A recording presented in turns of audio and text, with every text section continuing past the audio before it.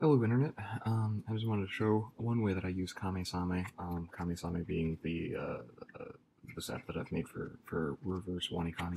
Um, Sometimes when I'm doing like a burn run of WaniKani reviews that I haven't seen in 6 months and I don't really remember them, and I get them wrong, it kind of sucks knowing that it's like kind of back to start over again on a 1 month timer. So if I don't know a word like this one, Moshikomu, uh, I'll kind of throw it. Okay, so I didn't get it right. I look at the meaning to apply to submit. Okay, well, that's obviously an important word. So I'm just going to grab Moshikomu and search for it in Kame-Same.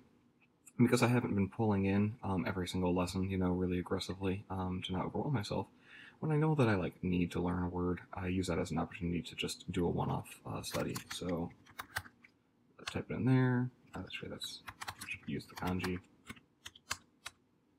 All right, cool. And so now hit enter, and this one will enter my review queue, and so that way I'll just get extra reps on that particular word. And I found that so far it's a really good way to cement problem words and get rid of leeches. So I figured I'd share that particular just workflow with y'all.